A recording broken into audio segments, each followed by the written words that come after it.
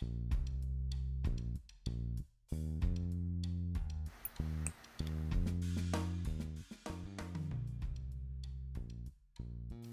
welcome to DynaVap Live. Today is May 7th, and it is 4:19 p.m. Central Standard Time, and I am Retail Josh. And I'm George. And we have some interesting things to talk about today, such as the new Dynalures and Galaxy Glass, as well as some other topics. But first, let's do some shout-outs from the chat. Yeah, I see Billy Bob from Australia. We got Mike Jackson from Torrance. And Scott Kratz from Chicago. And Johnny in Columbus. And I see Electronic from Germany. And we got Kyle in New Jersey and Butter Jesus from New York City. Yes. And so we want to thank you all for tuning in. If you haven't subscribed already, be sure to do so and ring the bell so that way you're notified whenever we release new content. We have almost or a little bit over 100 videos on the channel, so be sure to check it out. There's lots of tips and tricks on there. Helps you get the best performance out of your VAP cap. And we want to thank the community for sure. It's because of the community that we're able to sit here today and entertain and bring products to you, as well as just create a really good experience for everyone. We wouldn't be able to do hardly anything if it weren't for the community. Yeah, and so FC, the DynaVap subreddit, Vaporance, Vapor Asylum, all that community support is integral to our success. And if you haven't checked out the Dynaverse Discord, that's a pretty cool thing. Pranav, if you're watching, maybe we should put the invite up for the people watching this broadcast to join the Dynaverse Discord. Yeah, definitely. It's a kind of a semi-closed group right now. We're only inviting a few people at a time, usually just during our live streams, to join us in the Dynaverse Discord. Got some interesting discussions going on there, and we're hoping it's going to become a really nice, friendly community place for us to integrate and interact with other people that like doing things that we like to do. And we also want to thank all the retailers out there that help get our product into everyone's hands. If you want to know the authorized retailers out there, check out the Where to Buy section on our website. That'll give you the option to purchase locally if you prefer. It's a huge benefit to our international customers. It helps save shipping and duty costs, so be sure to check that out. Anything that you'd like to add to that, George? Yeah, support your local shops. You know, if at all possible, especially considering that they might be operating under limited hours, etc. Supporting the local businesses, I think, is one of the most important things that we can do as members of our own community, wherever that community might be.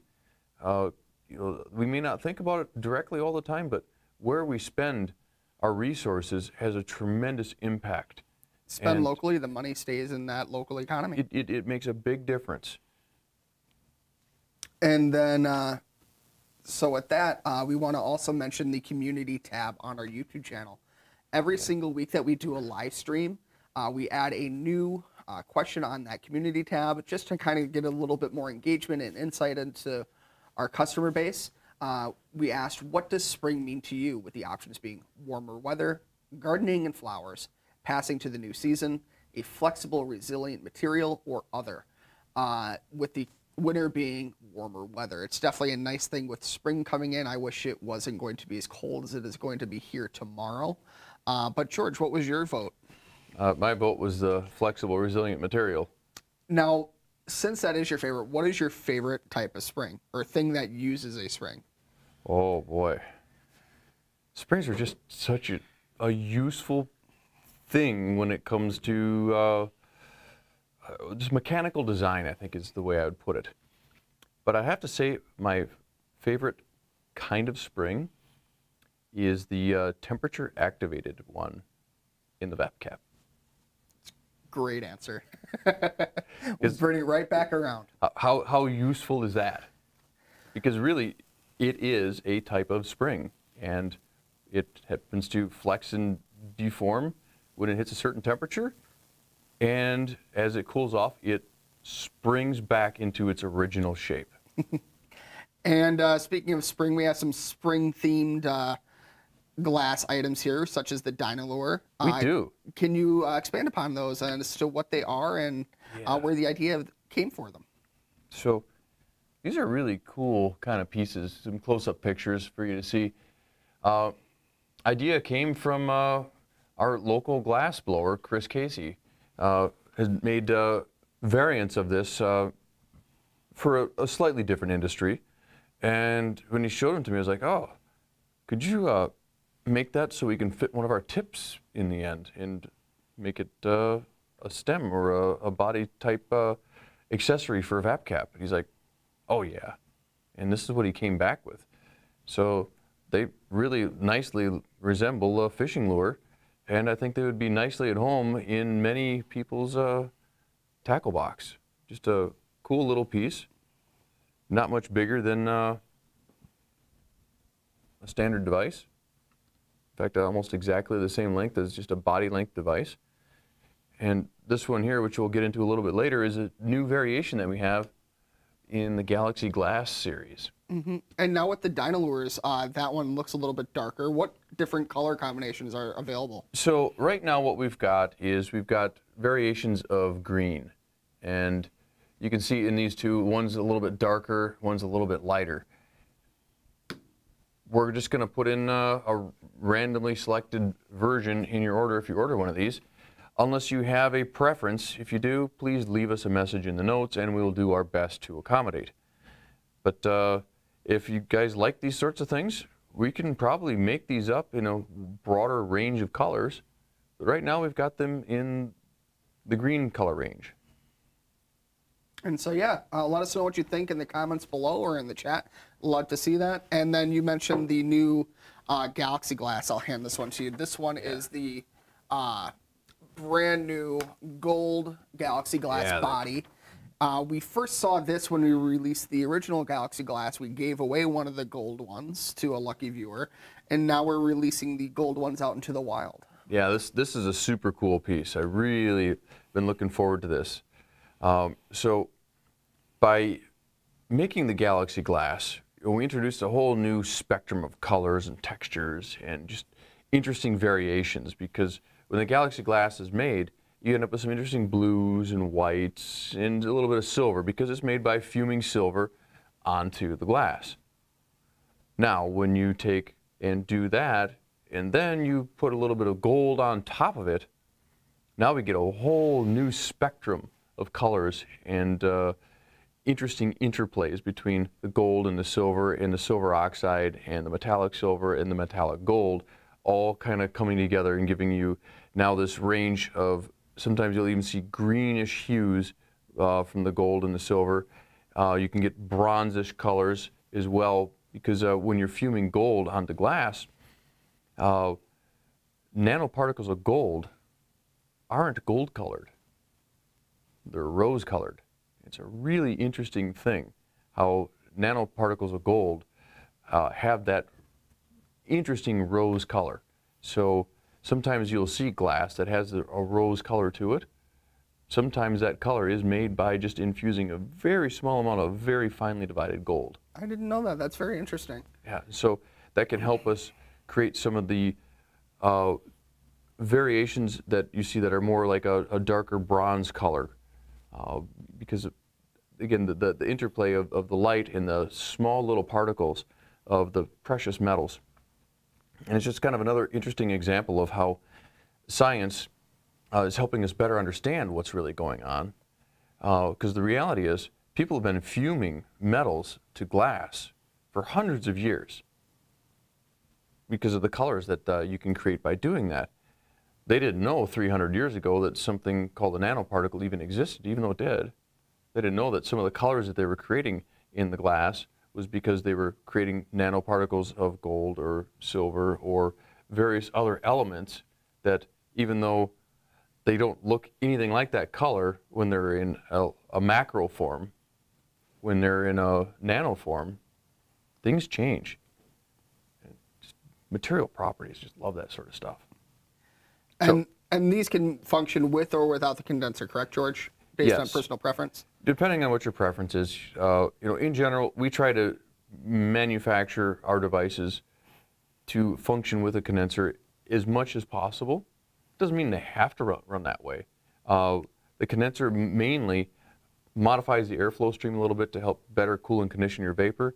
And it also helps prevent condensates from getting on the insides of stems, primarily stems that are more porous, like wood, where you really wouldn't want anything in there, so it makes everything easier to clean. Yep, and I see a good question from Kevin. He asked, does the body size Galaxy Glass fit the Omni mouthpiece? Yes, you just want the standard length Omni mouthpiece condenser assembly. In fact, that's exactly what we have right here.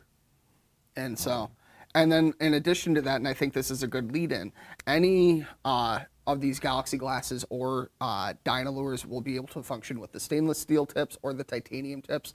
They're backwards compatible in that regard. And we got a lot of questions on how to adjust the CCD. And so that's what we actually decided to discuss on this week's episode of The Snap. Welcome to The Snap. This is a segment where we answer frequently asked questions in a very rapid fire format. So let's get right into it. On this week's episode of The Snap, I will be showing you how to utilize the adjustable feature on the 2020M stainless steel tip. It has also been a feature that has been part of the titanium tip for some time. These steps that I'm about to show you will work with either the titanium tip or the new 2020M stainless steel tip. First, remove the tip and the cap from your device. For the M, use the digger outer of your cap to remove your condenser. For the Omni, simply just pull to remove. Ensure that the CCD is at its bottommost position. This will ensure a tight fitment when you try to adjust.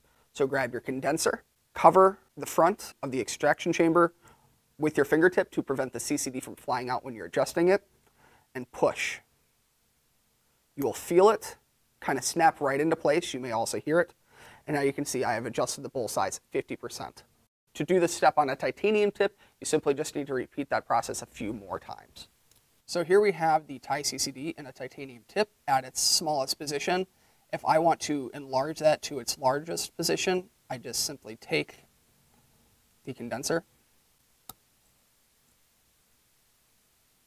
Now if your CCD is a little bit bent after trying to adjust it, really easy fix, just simply take your condenser tube and treat it like a rolling pin and just roll your CCD flat. And then it'll come out flat, just like new. When adjusting your CCD, the best advice I can give you is to feel with your fingertips. You will hear and you'll feel that CCD snap into place. It may take a few attempts, but with practice, it makes perfect and you will get it with no issues. And welcome back. Hope you liked that episode of The Snap. Now we're going to take a couple questions here. Is there one, George, that you would like to answer? Yeah, I see the one from Ubar Dog. Why do you guys make the standard M condenser different to the standard condenser? Why not make all mouthpiece ready? And this really kind of brings us back to the point in time where the M was a new thing. And before the M, all of our condensers were titanium, all of them. Well, all of our metal condensers were titanium. The only exception to that was the glass vap cap. The glass vap cap had a glass condenser. So when we decided to make the M, we wanted to make it all out of stainless steel. And since we already had a standard length condenser, the first thought was, okay, how do we make it easy to visibly differentiate between a titanium and a stainless steel condenser? Because they actually look rather similar.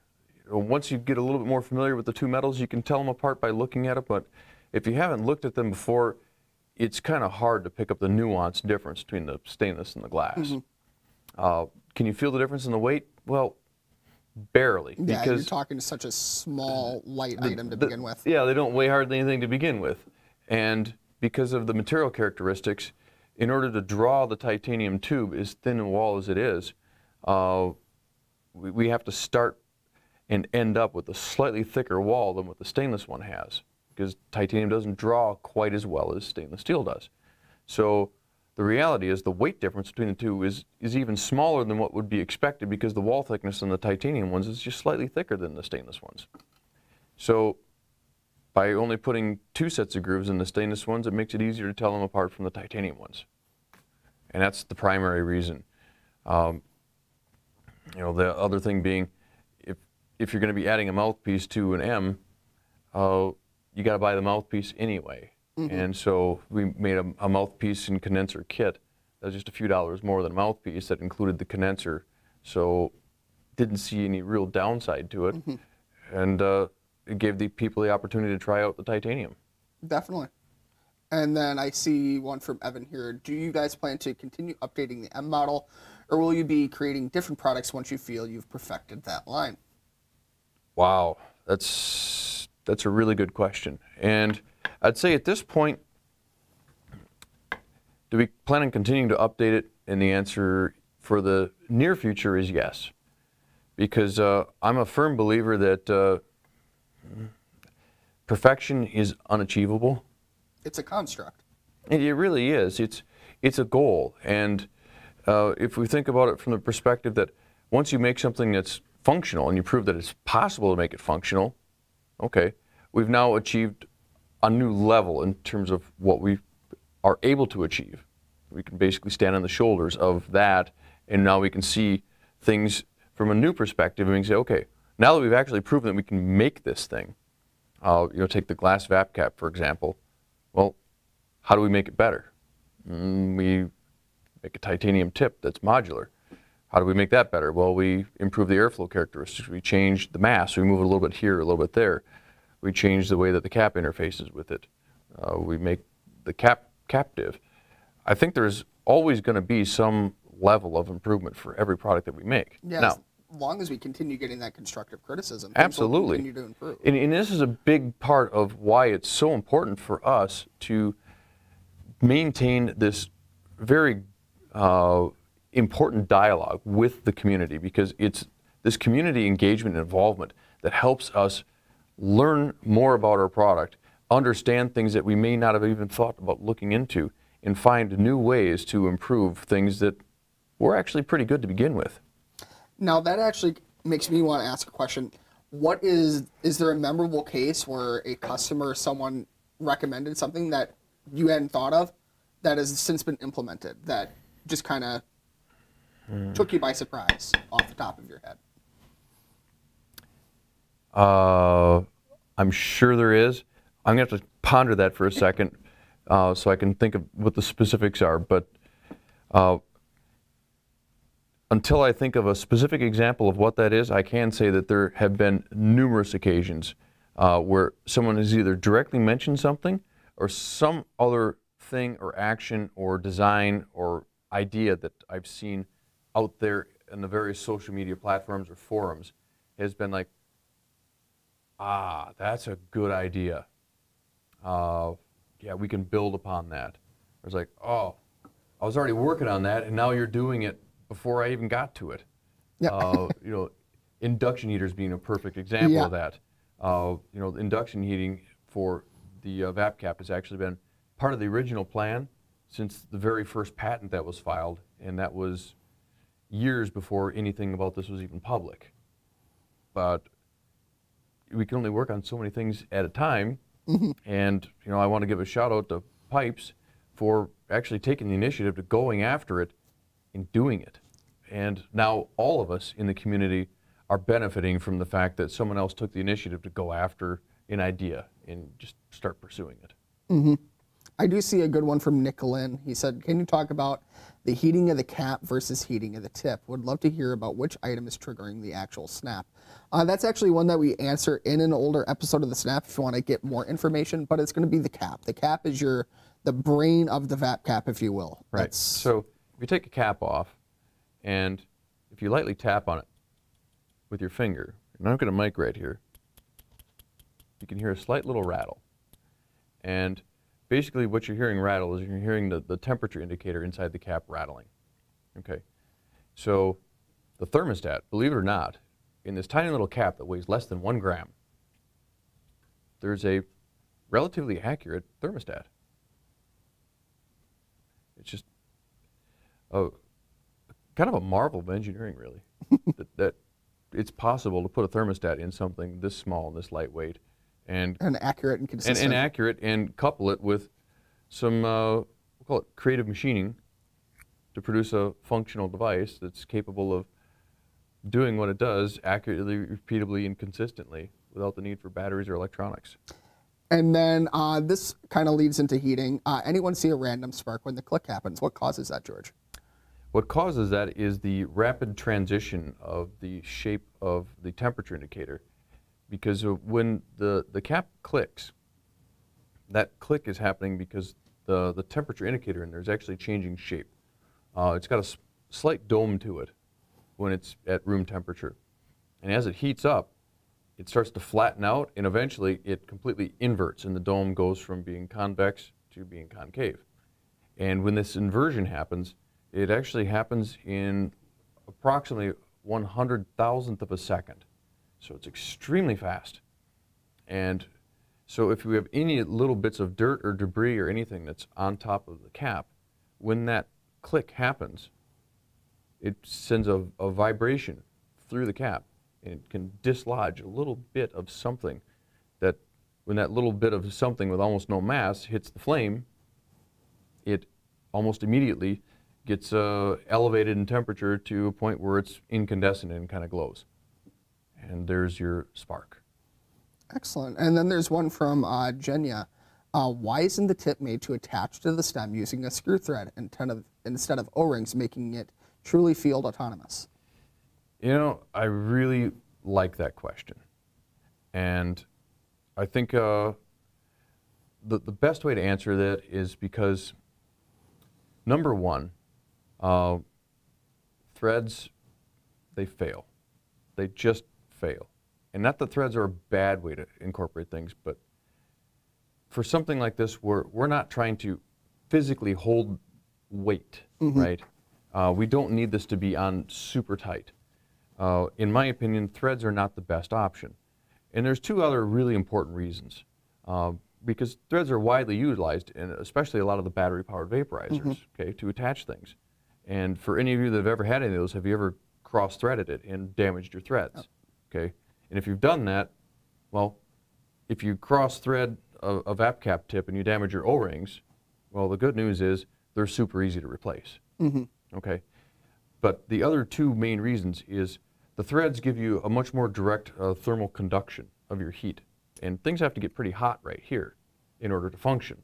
And when we've got a direct coupling via threads, you end up with more of the heat going from your tip into your body or your stem, which is not desirable. So the O-rings almost act as a buffer. The O-rings function as a thermal break or an insulator. So you don't have a direct metal-to-metal connection for heat to conduct through. The other reason is actually, I think, the most important one, and that is, how would we thread this? Okay. You lose a lot of that modularity aspect. And not only do you lose the modularity, but the person that makes this, say it was made out of wood, how do you thread wood?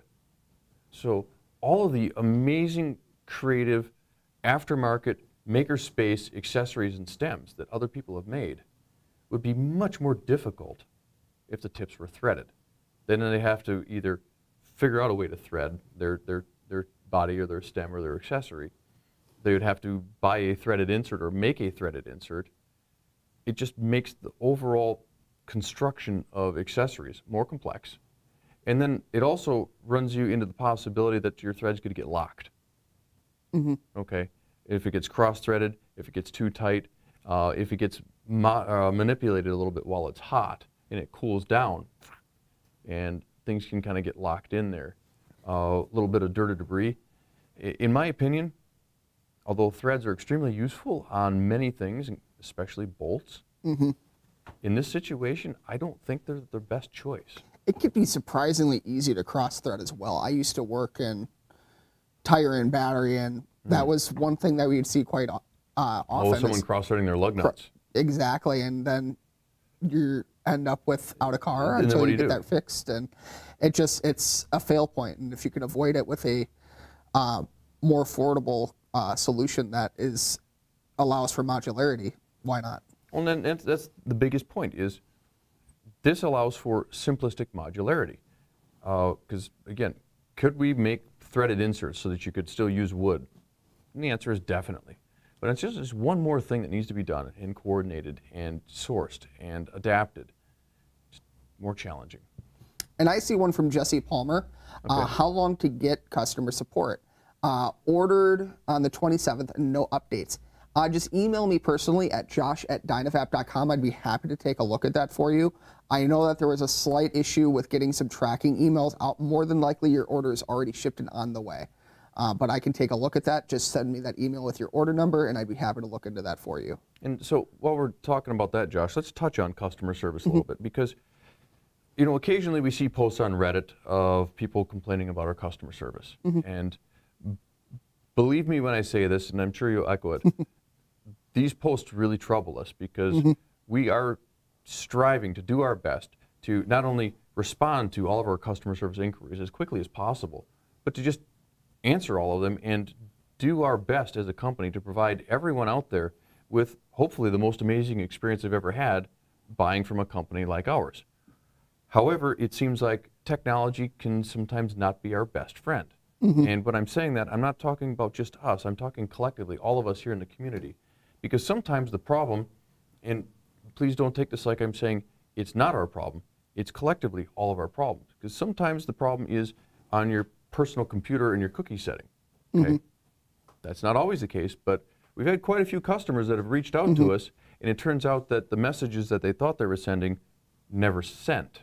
It's not that we didn't receive them, because we didn't receive them, it's that they didn't even depart. So we didn't even have the opportunity to respond.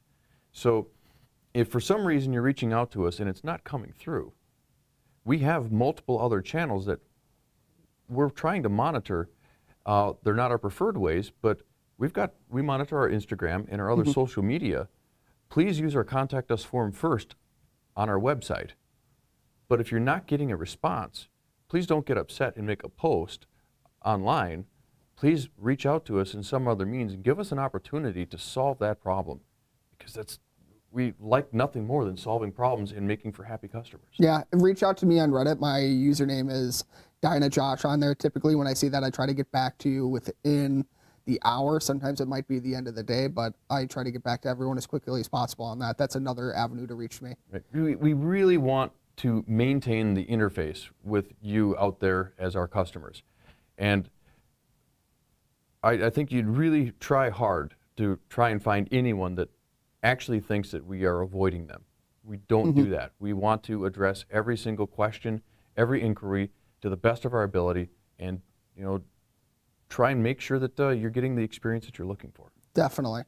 And then I see one here from Corona J871.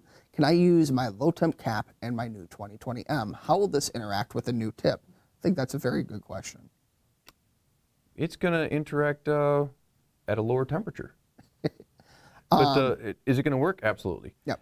So although we can't do this 100% of the time, we strive as a company that when we're working on iterating or improving or just simply modifying our products, especially our existing product lines, we really want to do our best to maintain as much backwards compatibility as we possibly can. And this was a huge thing for us when we decided to modify one of the components that has really seen almost no modification since the beginning, other than maybe a little bit of a logo update, and that's the cap. And going from the standard cap to the captive cap, can we make a captive cap that works with most, if not all, previous generation tips and devices? And I think we were able to achieve that. And at the same time, the 2020M tip that works really well with the captive cap, will it work with regular caps? And I think it also does. So this just gives us one more way that we can modify and adjust and just customize the device for the experience. And then I think now is a good time to kind of go into one of our other topics that we wanted to discuss is going into spring. You and Pranav went on a little excursion the other day. We have some photos here. You may have seen it on the Instagram. Yeah. So what were you and Pranav up to? So we were looking for mushrooms. It's kind of a fun thing to do this time of year, go out in the woods and look for some edible mushrooms. And so we weren't able to find very many, but we did find a few. Were you looking for primarily morels? Our goal was to find morels, and we found a few. Not many, not very big. But, something's better than nothing. It was Pranav's first time in the woods. And then we also found these, which are called pheasantback, which is another type of mushroom that also likes to grow on dead elms very commonly. And so that was kind of cool. But we ended up with a little bit of a challenge after we went out in the woods, found these mushrooms, harvested them, and we're driving home, gonna cook them up, and we ran into a little bit of, I don't know, a little difficulty on the way home. That's one way of putting it. Can you expand upon that a little bit? Well, apparently there was someone that really badly wanted to meet us and kind of forcibly introduced themselves to us on the drive home, and kind of wrecked our car.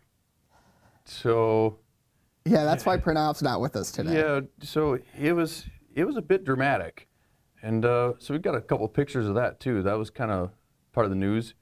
Here's a little bit of footage from the onboard camera. As you can, there's the tire kind of rolling next to the car. All the airbags deployed.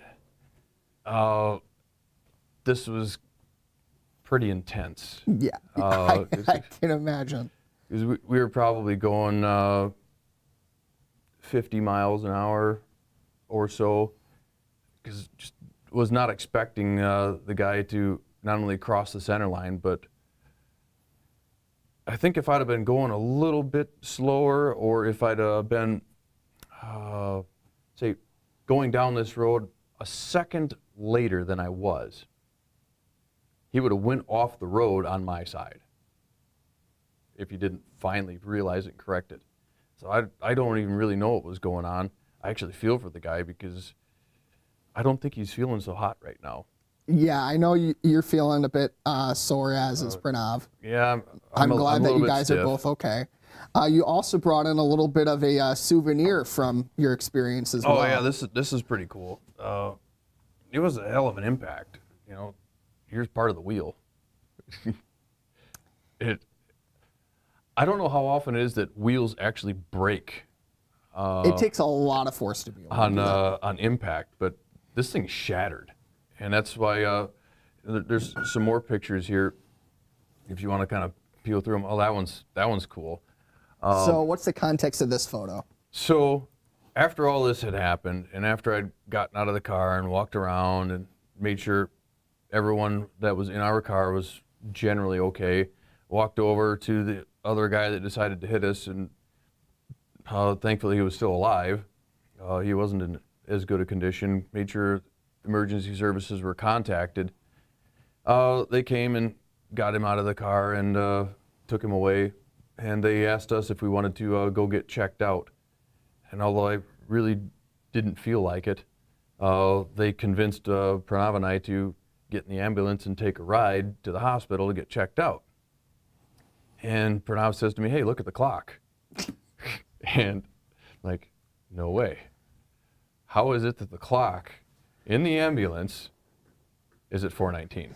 Well, and here's one other thing too, to give a little bit. Now, it wasn't 4:19 when you were in there, was it? No, that's the funniest part. So apparently, because the incident actually happened at about 7:30 in the evening, because we just been in the woods, you know, collecting mushrooms. We're on our way back to cook them up. And it was probably a good 45 minutes afterwards when they, you know, finished talking to the police and the EMS, and they're like, "Yeah, why don't we just go and get you checked out, because it's going to be a lot harder to get into the hospital if you decide that you know, something isn't quite right, and you're probably going to really start feeling it after the adrenaline wears off." It's like, all right, get in the ambulance. It's probably 8:30, 8:45, maybe 9 o'clock, and look at the clock. It's like, that just doesn't make sense. Apparently, the clock stopped at 4:19. It just, so that ambulance is always 4:19. Apparently, it's just, I don't know. I'm just going to consider it a sign. But yeah, that was when I heard the news, it was definitely alarming. But I'm glad you guys are okay, and yeah, it's definitely can be a traumatic experience for sure. It really can, and you you know, it's just one more opportunity for us to kind of take a breath and realize that, you know, our time here in this universe is limited and could end at any moment. So I think it's important that we're kind of thankful for who we are and what we have and who we know and how we interact with them, and just generally be appreciative for what we have. Mm-hmm. And if you don't have a dash cam, I would actually strongly encourage you considering looking into it, because they're not very expensive, and having that video footage is really useful. Yeah, it makes things a lot easier when it comes to insurance time. Yeah, and just making sure that you're protected. Mm-hmm.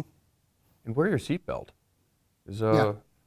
I don't think that the three of us that were in the car would have so easily walked away from that impact if we hadn't been wearing our seatbelts. To kind of give some insight here, like if you look at that footage that was rolled, you can see the wheel come rolling after the impact. An object in motion wants to stay in motion, just like that wheel did. And there's the tire rolling off the shattered rim. Had the seatbelt not been there, you would have been... Yeah, I'm pretty sure that we'd have been right through that windshield. Yeah, without a doubt. But yeah, I saw some there. And then, Ben, if you can scroll up, there's one question there I saw from Devin Oates that I'd like to answer. Right here. So this is one that I think both you and I can provide some insight. Does the 2020M take longer to heat on purpose? I think it is somewhat more common to heat the 2020M longer than previous iterations. Okay. So, yes, it does take longer to heat, and it does take longer to heat on purpose. We found during the initial beta testing that, because we're trying out various different fin designs, and really kind of liked the way that this newer profile looked. It was a little bit different, but it was generally similar to what you see now in the production model. It looked good, but I was concerned because there was more mass. And I remember looking at it, there was more metal there. So weighed this tip, weighed last year's tips. Like, it's actually quite a bit more mass in there. But whatever, you know, a big part of development is trying to set your prejudices aside. And I'm not talking about what you think of other people. I'm talking about what you think about anything. That's what a prejudice is. It's go in with an open mind and be objective. Like, I didn't think it was going to work as good. I thought it was going to cause a problem having that extra mass.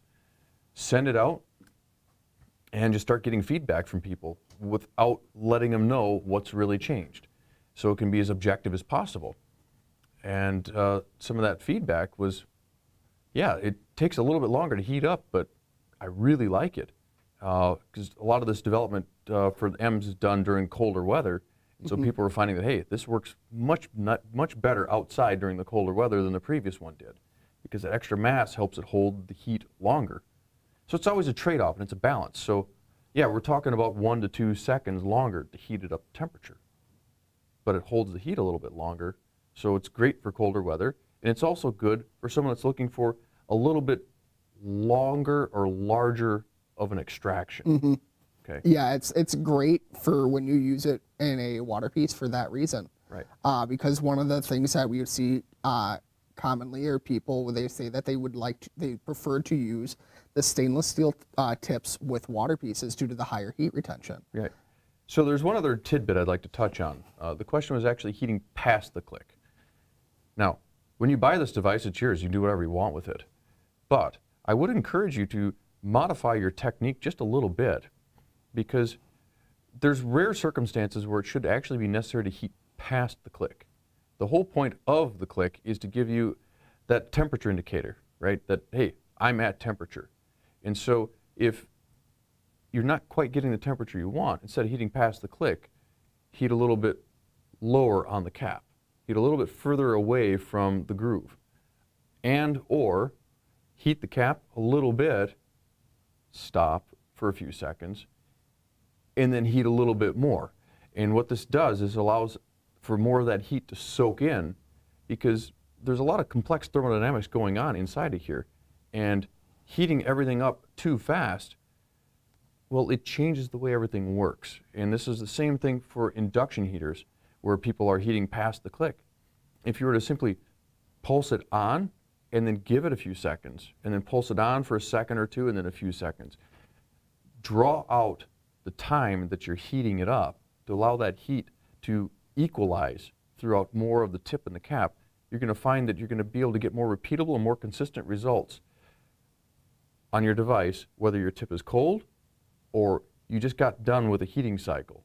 Because otherwise, if you're heating past the click 2, 3, 4 seconds on a cold, and it's just right, now you're reheating it when it's already hot 2 or 3, 4 seconds, you might find yourself in the combustion range because you've pretty much bypassed the temperature indicator.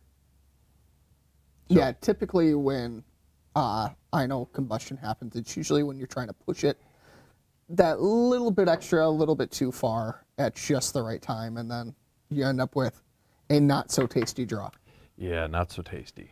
There's a great question here from Jenya again. Does the air port of the M function as a diffusion vacuum pump? Does it mean that drawing fast is best for efficient diffusion of vapor into the airstream? Should the draw pace vary throughout the draw? This is really good stuff. And the answer is, to a certain extent, yes. Okay? And this becomes a lot more noticeable on 2 devices. The Hydrovong, which was the first one, with the offset and elongated air port. Okay? And then secondarily on the 2020M with the dual air ports. Also elongated, because as you draw harder with the air ports unobstructed, what ends up happening is the velocity of the air coming through those non-round air ports starts to really play some interesting things as it starts to automatically restrict itself to some degree. Okay, so changing air and vapor ratio. Also, on the devices that have a condenser in them, the air coming in the airport is moving away from your mouth towards the tip, where it then has to go around the condenser, do a 180-degree turn before it picks up the vapor and then draws it through as a combined mixture through the condenser, imparting a whole bunch of turbulence. So this is going to give you more cool and more conditioned vapor. And that's a great answer. I thought that was a great question. And if you're okay with it, George, I think it would be a great one to choose for a winner of a Galaxy Glass body. Yeah, in fact, I agree. And so, Jenya, reach out to Karen at DynaVap.com and we'll get that out for you soon. Yeah, nice gold, Galaxy Gold with a little bit of silver in there. It's just all kinds of cool things going on. And then I think we'll take one last question here and then we'll sign off for the evening. Nicholas Burns asked, what temperature is the cap designed to click at? The right one. It's more of a range. And you know, and I'm not trying to be too facetious here, but the reality is the temperature indicator in the cap is the temperature indicator in the cap. It's not a temperature indicator in your extraction chamber, okay? So what it's doing is it's giving you a general indication that since there's something right next to the cap, this thing is probably close to the temperature that you want it to be when this thing says, hey, I'm going to click. So the temperature in here is not the temperature that this thing clicks at. They're relative to one another. They're not the same. So a good analogy for those of you who have ever baked inside a Dutch oven is you may put it in a 450-degree oven. That doesn't mean that the contents inside are going to be that temperature. Right. Well, and I'm glad you say Dutch oven. The Dutch oven was really not designed to be put initially in an oven. It was designed to be put in a fire, or to have, a lot of Dutch ovens have a lid on them with a ridge or a large tall rim. And that's not just there for structural integrity. It's there to hold charcoal or coals from your fire that you could scoop out and put on top of the lid and hold them in place, so you could get that heat being conducted and directly into the cooking vessel. And charcoal burns at a much higher temperature than your food necessarily needs to cook. So there's temperature differentials and temperature gradients on everything that we encounter on a daily basis. And even thermometers, you know, when we look at them, they're measuring the temperature of the air, but this is the temperature of the air there, not here. So they're just general indicators of about what the temperature is. And so that was a great question. So thank you very much, Nicholas, for asking that. And we want to thank everyone for tuning in. We will see everyone again on May 21st at 4:19 p.m. Central Standard Time. I want to thank Ben for working the questions this week and Bryce behind the camera. And all those tuning in at home, be sure to check out the Instagram page. That's at DynaVap. And then subscribe to the YouTube channel and ring the bell to be notified whenever we release new content. We'll see you again next time. Thanks for watching. For more videos, click here or here, and don't forget to subscribe.